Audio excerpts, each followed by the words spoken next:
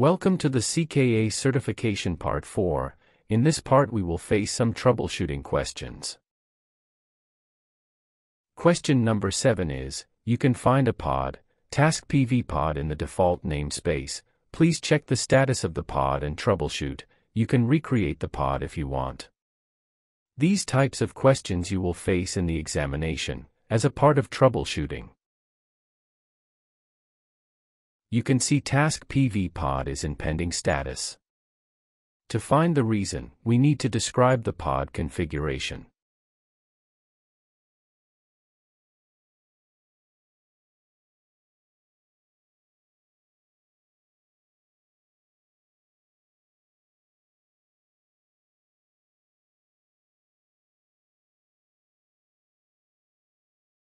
We can see a reason, persistent volume claim test PV claim not found, which means this pod is using a PVC for volume mounting but it is not either configured correctly, or the respective PVC is not found.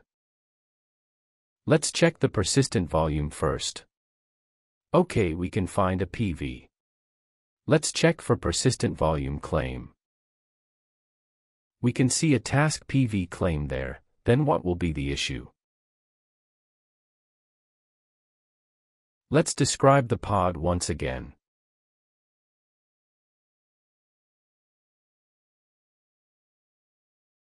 Here is the problem, you can see an extra M in the pod configuration. Let's fix it.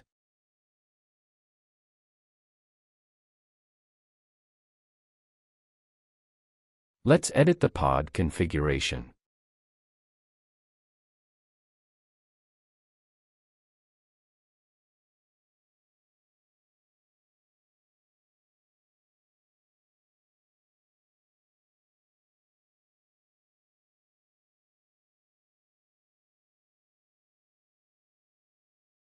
Let's remove 1M from PVC name.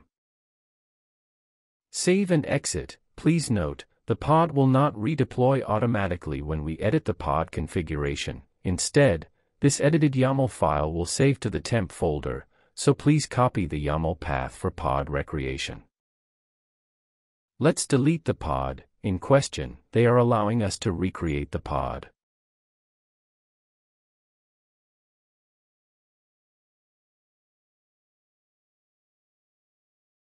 Okay, pod is deleted. Let's recreate the pod using the new YAML file from the temp folder.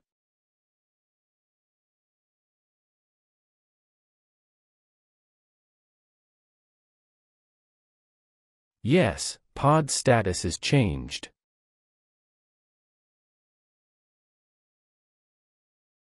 Let's wait for some time.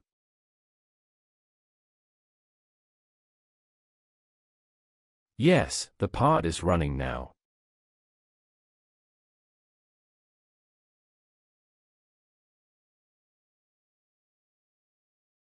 Thank you for watching this video. In the next video we will cover a few more troubleshooting questions. If you felt this video is useful then please like and subscribe.